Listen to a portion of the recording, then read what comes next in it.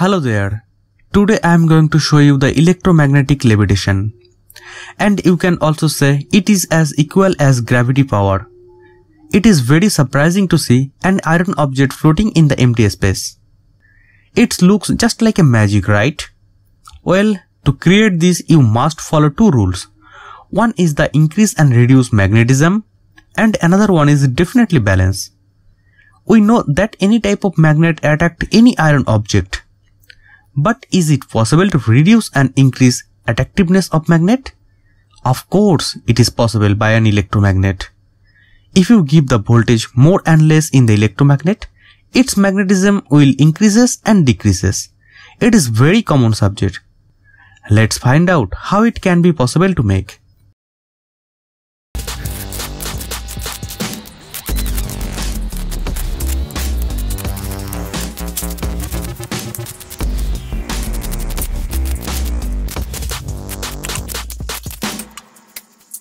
This video is sponsored by GLC PCB. This is the largest manufacturer company in China. They provide very high quality PCB at very low price.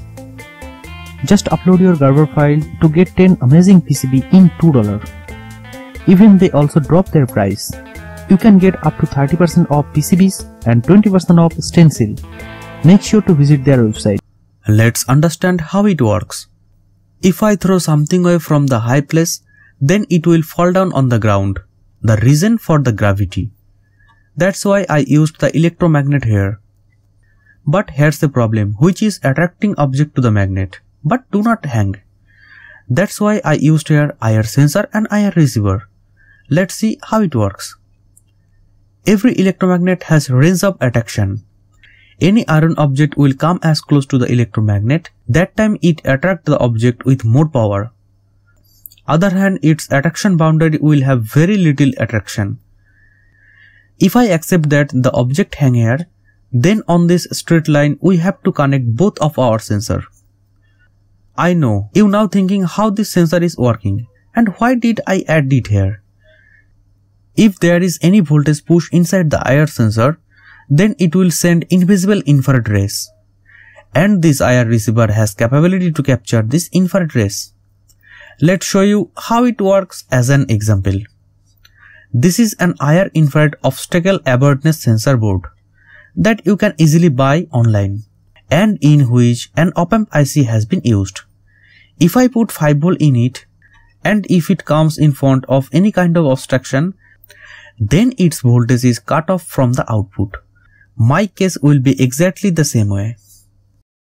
Whenever the object tries to fall to the ground, the electromagnet will be activated and it will attract to the object again. Then the electromagnet will stop due to the infrared connection breakdown. Just then the object tries to fall again, and as a result the electromagnet will be activated again. And this process will continue, and the result of the object will remain hanging. I used here an LM338 op-amp IC. This IC are divided into 2 op-amp. I need a op-amp here, so I will just hear the op-amp right here, and I will only use these only 4 pins. This is positive pin, and this IC can take up to 30 volts, and it's a negative pin, and the number 3 pin is non-inverting input pin. Other hand, number 2 pin is inverting input pin. Last one is output. In a non-inverted pin I did voltage divider through 33K resistor. And I used the 4.7 megafarad capacitor to filter this voltage, and I have added IR receiver to non-inverting pin, and I have used 4.7K resistor with positive for active this IR receiver.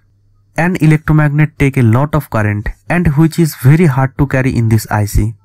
That's why I have used a N-channel Mosfet here, and used an IR transmitter for infrared sense which is used safely with 1K resistor. My circuit is now ready. Let's check how it works. I locked the electromagnet with a helping hand and I connected the sensor face to face. This whole process is done through 12 volt. Now I bring an iron object in front of this electromagnet and I saw the object hanging very beautifully. This is a very interesting project. Even if you need to know something special, then enter your important question in the comment. I will definitely answer your question. One thing to remember is this, the power of electromagnet and the more voltage will be able to hang more bigger object.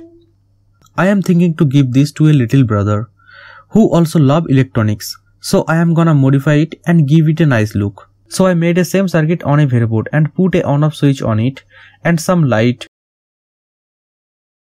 and also made a nice frame for this, which will look nice and will stay long. And where I fixed sensor permanently and also fixed a coil permanently which take very low current and can run for a long time without heating, and attached this circuit board on this wooden block. After completing all the procedure, it is looking very nice. If you like this video, then make sure to give it a thumbs up, and to see more video like this, then subscribe my channel and stay tuned.